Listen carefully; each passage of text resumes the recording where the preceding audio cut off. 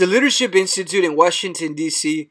provided a way for Cohort 11 from University of Mary Hardin Baylor to better understand our nation's history, culture, traditions, economic system, and the political system of our nation. This experience enhanced our knowledge of governmental leadership through the organizations visited and speakers that provided lectures and presentations. Our first stop took place at National Defense University, where we visited the Dwight Eisenhower School for National Security and Research Strategy at the National War College. Dr. Bill Mayo, Professor of Behavioral Science, shared with us the mission of the National War College: to educate future leaders of the Armed Forces, Department of State, and other civilian agencies for high-level policy, command, and staff responsibilities by conducting a senior-level course of study in national security strategy. The War College focuses on national security and research strategy. It is one of two war colleges. Students enrolled have been identified by their service or agency as a senior leader and will potentially move into senior leadership position. The Eisenhower School values proposition. It offers one-of-a-kind joint education and defense strategy, not just for military members, but government members too, diplomats and business. A memorable quote from this visit by retired General Dave O. Leadership is the key to everything we do, whether in government, defense, education, business, or religion. Moreover, Colin Powell's words resonated loudly within me. I came here to study war, and while I learned about war, I learned even more about the importance of peace. General Colin Powell. Our second appointment took place at the Archer Center, where we met with a group of master's and doctoral students to have a tabletop discussion where each UMHB student was paired with two Archer fellows at a table. Our task was to engage in conversation and review an abstract for each of the Archer fellows' policy projects. One of the students at my table from UT Arlington was writing on the topic of illegal immigration. She focused on whether or not illegal immigration benefited or hurt the U.S. economy. We had a lengthy and productive conversation about the political challenges surrounding this topic.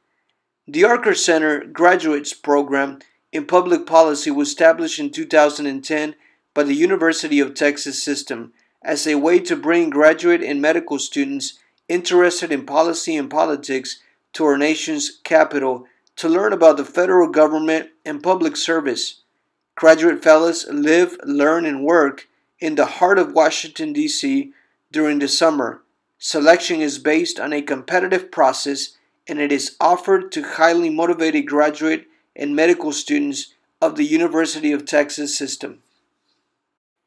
An intriguing visit in our schedule took place at the Church of Scientology, where we met a religious panel to discuss religious liberty. Scientologist Reverend Susan Taylor talked about their focus to practice tolerance and understanding different points of views and belief systems. Religious Freedom Roundtable focuses on international issues. It's not the religion that creates violent people, she said. It's people wearing a violent hat. She also mentioned, after 9/11, religious freedom committees were viewed as terrorist groups.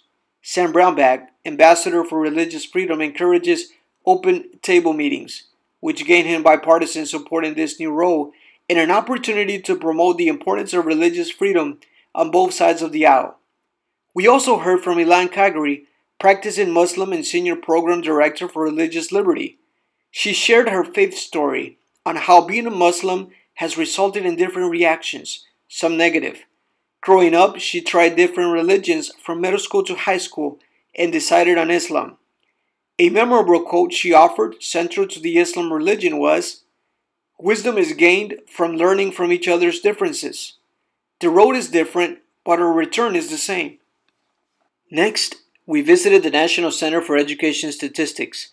The NCES is the primary federal entity for collecting and analyzing data related to education in the U.S. and other nations. The NCES is located within the U.S. Department of Education and the Institute of Education Sciences. NCES fulfills a congressional mandate to collect, collate, analyze and report complete statistics on the condition of American education, conduct and publish reports, and review and report on education activities internationally. Gio McCarroll, Associate Project Officer of Early Childhood Longitudinal Studies, shared 4 great sources of an overview of NCES: the Distance Learning Dataset, which focuses on computer-based modules; EDDI describes data collection; NCES Handbook of Survey Methods describes how information is obtained; and Condition of Education, data reported to Congress. We also heard from Dr. Grady Wilburn, who presented on the NAEP. The National Assessment of Education Progress is the largest nationally representative and continuing assessment of what America's students know and can do in various subject areas. The trip also provided opportunities to visit historical sites with rich history and significance, such as the U.S. Capitol, where we had the opportunity to meet and greet Senator John Cornyn, the Lincoln and MLK Memorial, the Washington Monument, the National Cemetery, and the White House. The conclusion of the trip ended with a delicious and elegant dinner at the Hamilton. The Leadership Institute in Washington, D.C. allowed us to make key connections that could result in future opportunities, but also it allowed the cohort to bond and create memories as friends and colleagues.